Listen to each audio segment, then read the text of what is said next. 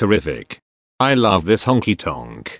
Great voice, that's what I love to see. Kids just being kids, not technology zombies depending on DS, S or the internet to keep them entertained. Wish you and her family all the best. PS I wanna have a go at that mudslide too lol at 716. The guy says that the only stone harder than diorite is diamonds is totally 100% wrong by a long shot.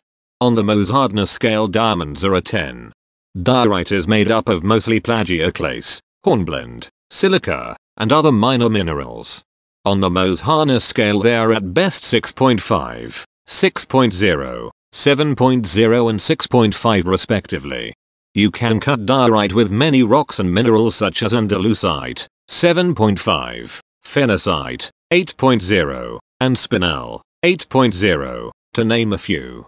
The values I used are the maximums, so there's more. Floroglamorix foot hairs. Floroglamorix foot hairs 2. Floroglamorix hand. How do you tune that antenna? Just a random piece of wire is certainly not tuned to 2.4 GHz frequency. 3 cm piece of wire is 1/4 of the wavelength. If you add something to that, it should be 3 cm and 6 cm in total, straight wire, to keep the antenna in resonance. This would improve slightly the horizontal gain if the antenna wire is in exact vertical position. I recommend to study some antenna theory before trying these.